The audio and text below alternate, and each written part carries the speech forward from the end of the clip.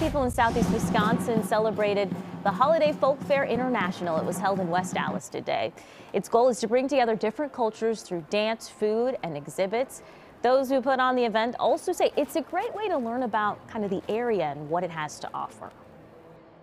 Or maybe your next door neighbor comes from a certain place around the world, and here's the opportunity to sit down and kind of chat about who they are, what their beliefs are, what their values are. Those are the important things. Now, this year marks the return of the in-person event after spending the last 2 years virtual because of the pandemic.